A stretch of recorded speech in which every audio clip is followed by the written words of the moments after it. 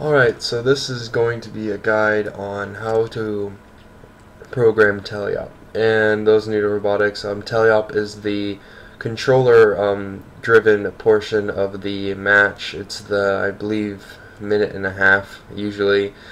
Basically with this, a major portion of a programmer's time in the robotics season is for TeleOp. It's kind of one of the first things that everyone wants you to do because they want to show that certain things on the robot can work and so on, and it's just a big part, and hopefully this guide can help you get almost a lot of it done really quickly. I guess I can dive right into this.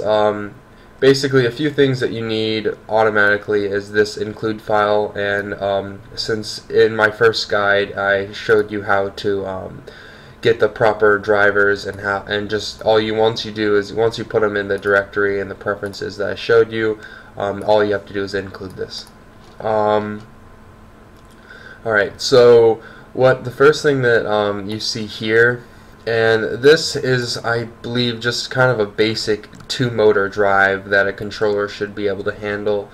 There are so many guides out there, and so many in the help, like I've mentioned before, can really help you out. But hopefully, as you can see, you kind of have the Y1 and the X1 for the left drive, and you just if you just use this code, and I think it really help you to try to understand what's going on here. But you kind of have this whole threshold, and this is kind of a confusing thing. But if you're one of those people that just like to see and like figure it out, try messing around with these values. Something that another thing that I like to talk about is you have this joy1 button 1 6 equals to 1. So 1 in this case is on. So what we have here is that when whatever inside this code, let's say you just want a motor, so like you had a motor named right. I don't have one, so I won't shut up. But if you had a motor named right at 100, basically when you click the 6 button on the first joystick that you have configured, that it would go 100%.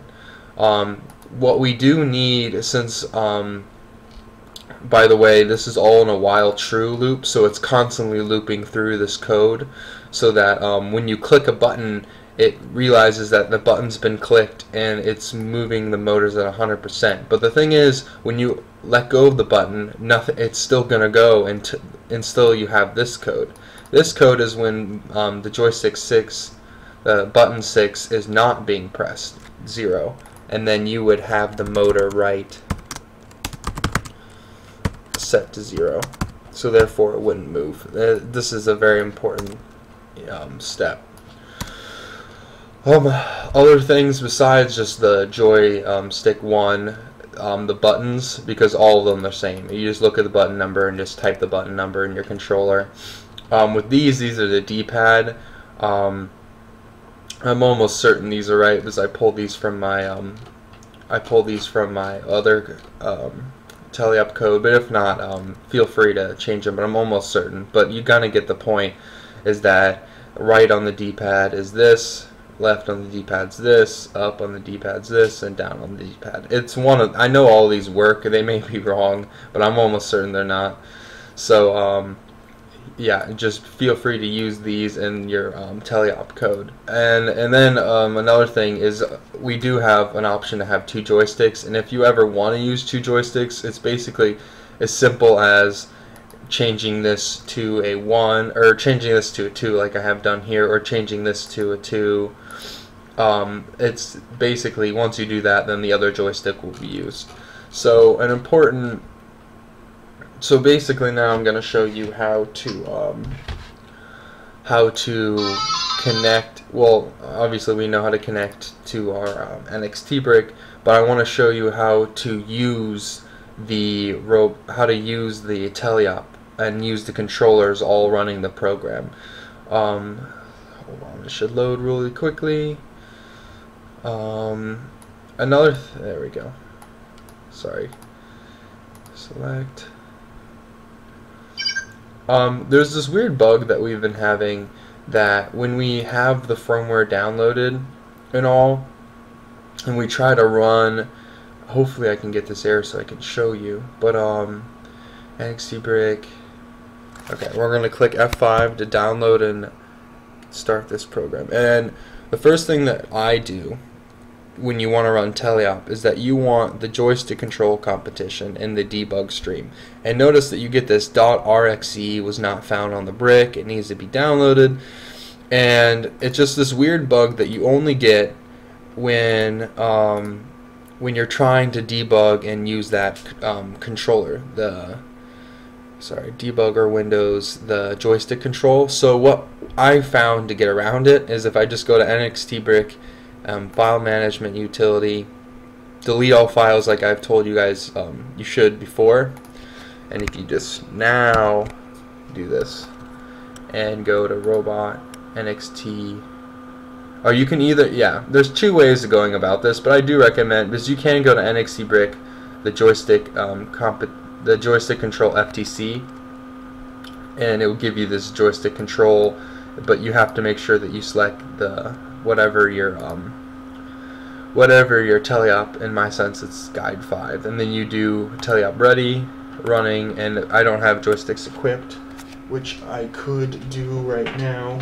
but for purposes it would show that you have a joystick equipped, and you can then click dual joysticks if you have to, and they will show the buttons you click when you use that. I'm probably going to do that just so I can show you guys how it looks.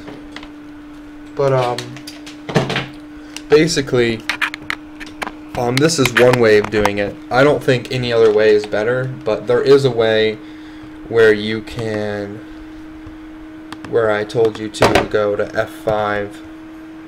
You have to go to the debugger windows and then have the joystick control competition, and then you'd start the program and you do the same thing. Basically this one just shows up with everything. I kinda like this one on the debuggers personally, but also why are you dying on me? This happens sometimes when you run multiple files. You just kind of have to close a program, and it can be a pain. And this is kind of a good thing. This happens all the time in RobotC. Just kind of a part of the whole thing. And if you have recent files, you can just go to File and click that, and we're right back to where we started. But I believe, like I said, once you leave the RobotC program, you have to connect it again. So we have to go to NXT brick communication link setup and start this all over again.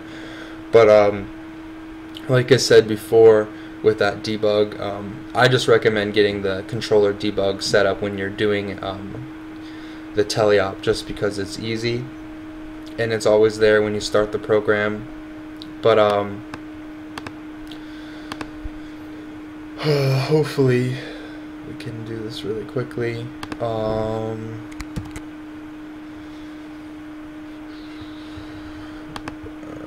NXT, no, debugger windows, competition, okay, and notice you kind of get these values when you move the controller. Like see 4, 0, 6, and 2. That was all the numbers that I was talking about before, so you can figure those out yourself. And yeah, you see the buttons when I'm talking about 2, 4, 1, 3, and if you click on this, you can find out that's button 8. You click on this, and I find out it's button 9, and if you click on this, you can find out. Oh, I mean, this is just a toggle thing, so I wouldn't recommend using this one at all. So, and these are buttons, even though they're pretty hard. Most drivers really won't want to have this as a separate button that does its own, but if you click, I'm actually clicking this joystick, and you click this joystick, you'll have a button too. And then you also have these top two, 4, 6, 5, and 7. So there are a lot of buttons to use with, and usually most people don't use them all. But hopefully that's a good, kind of a good idea of like how the controller works. And so yeah, mess around with that. And I just included our old TeleOp program with everything on it, and hopefully, just looking through it, and now that you kind of understand what while and if and else and all those kind of statements do, hopefully you can kind of understand what's going on. So yeah, thank you for watching.